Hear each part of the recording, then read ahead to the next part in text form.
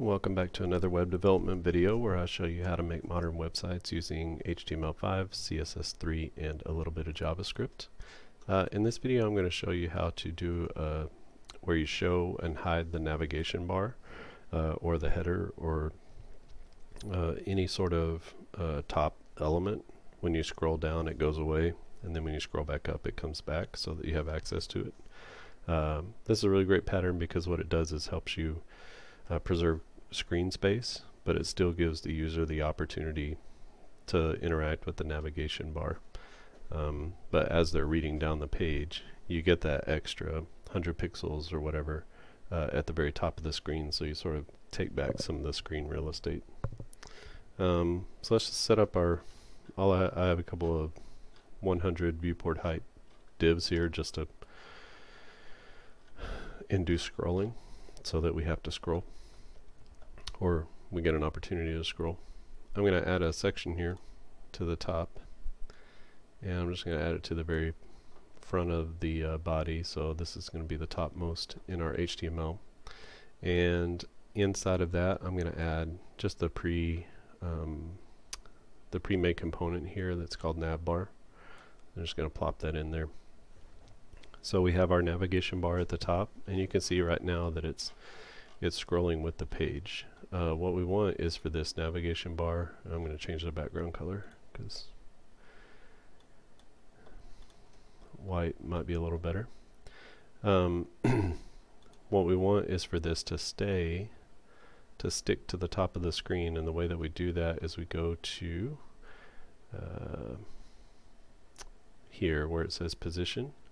So the element's position is relative right now, which means it is just in the normal flow of the document, but we want to attach it to the top of the viewport.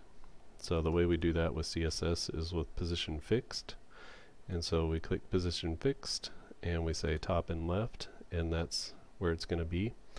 Now once you do that, it shrinks everything up, so we're going to have to actually give it an explicit width, and you could say 100% is fine.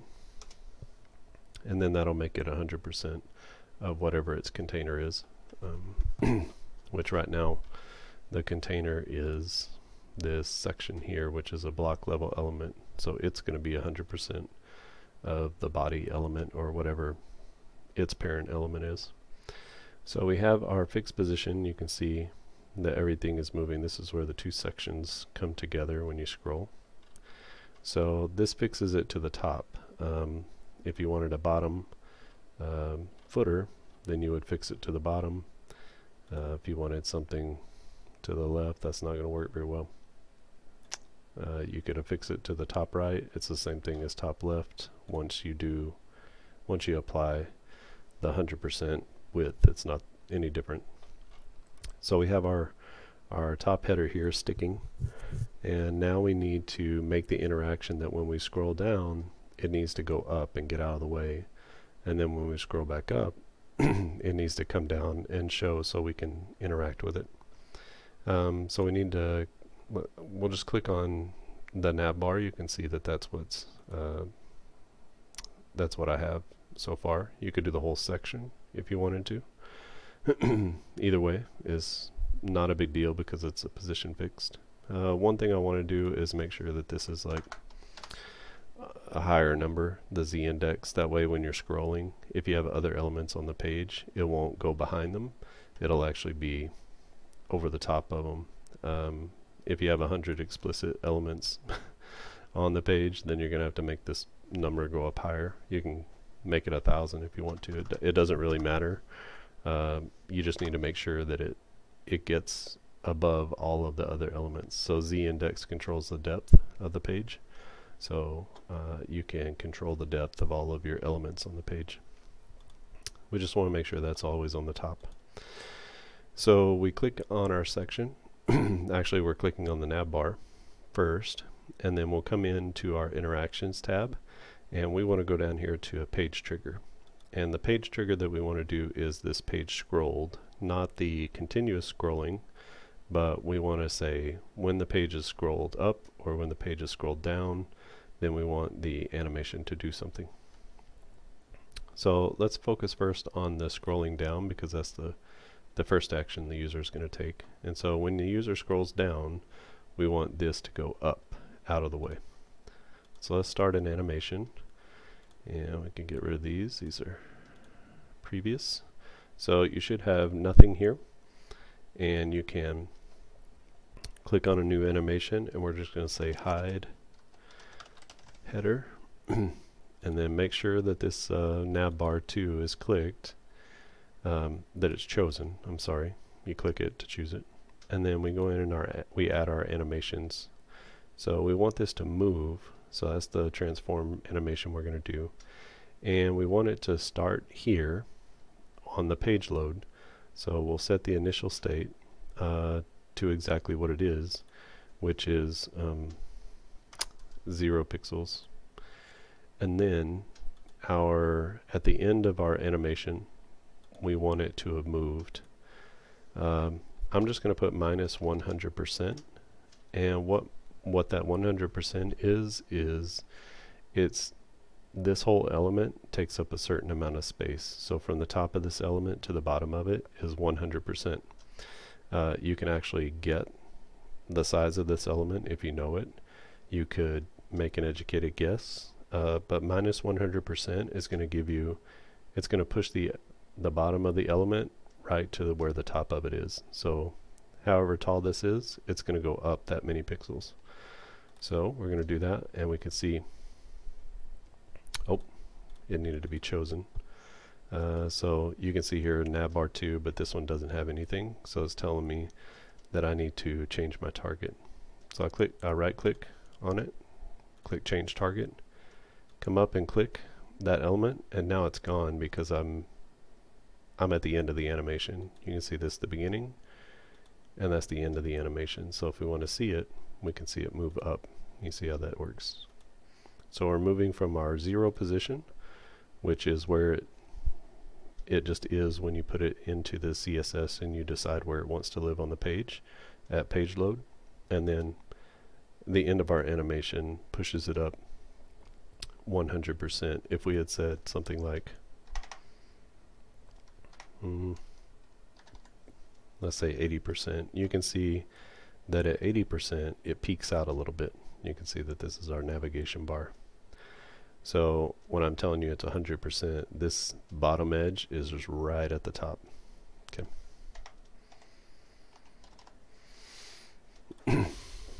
That's a little trick that works really well. If you have some sort of a box shadow on it, like if we were to add a box shadow to this and just leave it like that, and then we come back to here, when it moves up, you can see that 100% is not quite enough. You get this little shadow peeking out, and the longer the shadow, the more of it sticks out. So whenever you have a box shadow on it, it's good to do like 125%. That way it goes all the way up, and it's not very much, it's not much farther up, but it is far enough up that that box shadow doesn't peek out from the side. If that's what you want, then go for 100%. But just know that sometimes when you have a menu flying in from the side, there's a box shadow on it, or from the bottom, and that's one way you just push it 125%. So you get another quarter of the height or the width of that element, and it just pushes it out off the page so you don't see the box shadow. Okay, little trick. I don't want that, so I'm going to how do we do it? We delete it. There we go.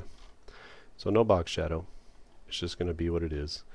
And if we test this, then we can see as we scroll down, it moves away. So you can see here at the bottom, we have actually scrolled down, right? But the problem is, when we scroll back up, it's still tucked away because we haven't created an equal and opposite interaction. I just made that up. I hope that's it could be a t-shirt. So when the page is scrolled, we've done when we scroll down, we've hidden the header, and now we need to do an action for when we scroll up. So we're going to start an animation, and we're just going to leave this one here and create a new animation, and this one's going to say show header, And again, we need to select Navbar, make sure that Navbar 2 is selected, and then we merely reverse the transform that we just did. So we want to set this as the initial state, and this is going to be minus 100% because that's where our header is living. And when the animation is finished, we want it to come back to 0. So you can see it starts up and then comes down. You can see it here. Okay, you see how it comes down on the page. And when we look, we have our scrolled, when the user scrolls down, the hide header is what's going to play, and when the user scrolls up, the show header is what's going to play. So when we come to our page and we scroll down, it goes away. When we scroll up, it comes back in. So that's a pretty easy animation to do. Let's make it a little bit smoother. So we go into our show and we look at the ending animation, and we want to give it some better easing. So let's just do ease in, ease out, and maybe over 4.4 seconds. So let's see how that comes down just a little bit quicker, but also a little gentler. And you see how it doesn't just keep going at one speed. It kind of comes in quickly and then slows down as it gets to the end.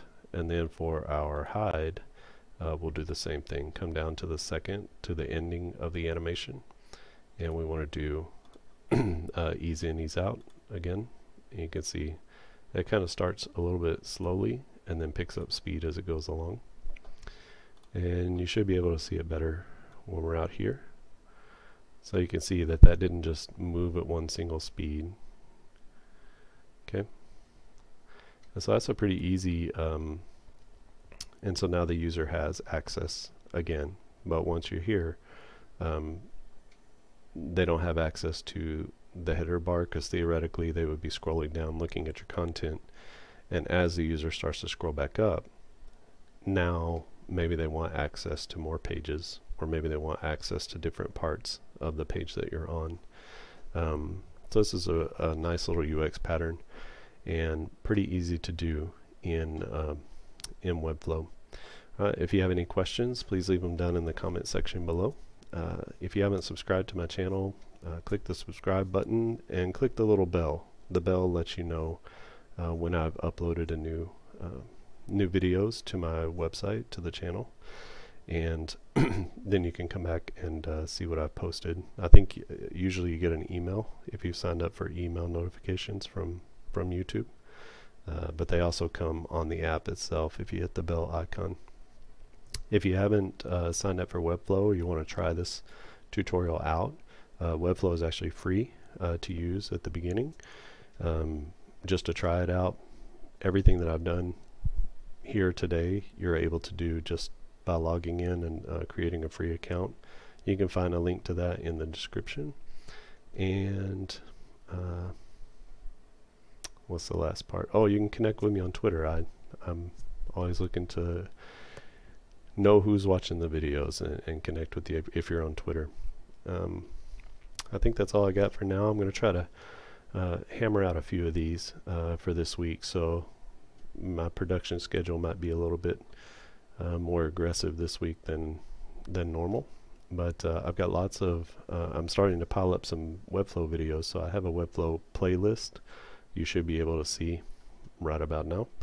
And click on that playlist. There's lots of different stuff that I show you how to do, including how to build a blog or a complete website in Webflow. Alright, thanks for watching, and I'll see you again next time.